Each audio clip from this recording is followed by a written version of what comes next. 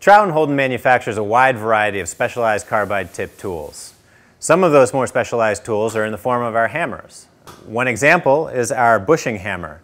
This is our dual head carbide tip bushing hammer that has two different tooth styles on it, one for more aggressive material removal and another one for more delicate material removal or harder stone. Designed that way to give you more options and added versatility. With that hammer, you really want to make sure that you're following best practices to maintain the hammer in its best condition and you're getting the most out of the hammer. Another version of our bushing hammer is a rock pick, where we put a bushing tip on a Vaughan brick hammer with a carbide tip in the back for trimming and chiseling. But one of the things that you really want to make sure that you keep in mind when you're using this hammer is that you're making nice square contact with the stone. This is particularly important when you're working with harder stone like granite, for instance, or harder limestones.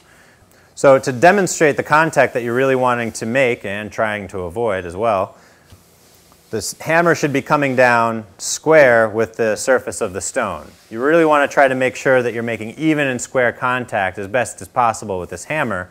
And because it's used generally for roughing up edges or removing high spots, the tendency to overswing will lead to the hammer coming down in contact with the stone and where one edge is tipped up and it's making a leading edge contact unevenly with the surface of the stone. This is going to lead to chipped teeth, cracked carbide, or a failure in the weld altogether.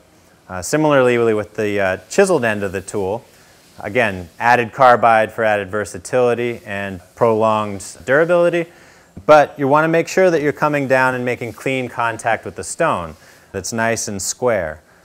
Chipping with the corner, if you're trying to use it as a hand point, for instance, to remove a high spot, is going to leave the tool susceptible to chipping in the carbide, cracking, or failed weld altogether. Again, you really want to make sure it's coming down cleanly and evenly with the stone to get the most out of these hammers. The other thing to keep in mind that's important with this particular hammer is the maintenance of the chiseled end of the tool. It's generally used more aggressively as it's used and worn out. The carbide becomes to wear and become rounded over, which is natural for the use, but you want to make sure that you're maintaining that factory edge.